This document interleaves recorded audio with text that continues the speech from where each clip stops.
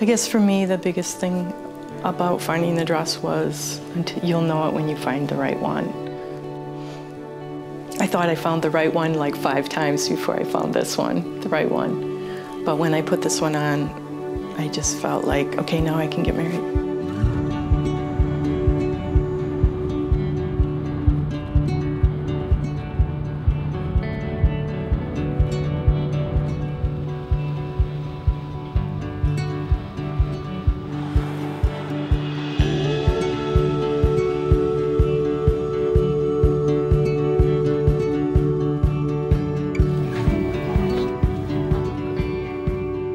Left right here. Yep. Nice to meet you. I'm Steve. Nice to meet you. I haven't actually seen my dress out of the bag since the day after the wedding. It's your wedding day. Where's your wedding dress from? It's been hanging on the back of a door. Hanging in my brother's closet. I'm worried it won't zip. No, I'm sure it won't zip. It's something that you spend so much time on and spend so much, you just invest yourself in it. It's a really fun memory to look back on. So to be able to do that again, I'm really excited.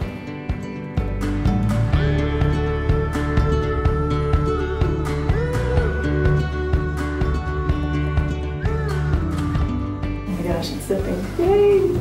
Perfect! All the way. Oh my gosh.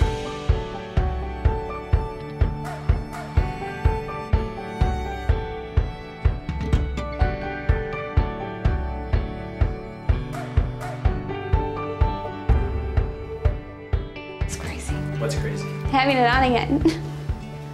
Because I never thought, I would ever put it on again. I should do this more often.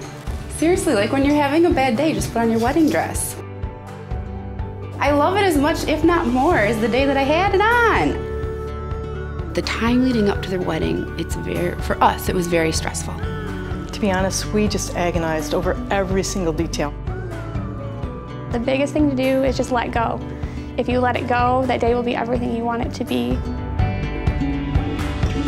I just remember the anxiety that I was feeling for my dad to see me in my dress for the first time. And when he seen me, I think that's when it was surreal, that, oh my goodness, I'm about to walk down the aisle. And it was something that I cherish. Because my dad and I growing up were never close. But being in this dress a lot. They brought me in this room to try it on for the day I took it home. And I brought a good friend of mine with me. I remember telling my friend Clara I didn't think I'd ever get married again. And then I was in the dress.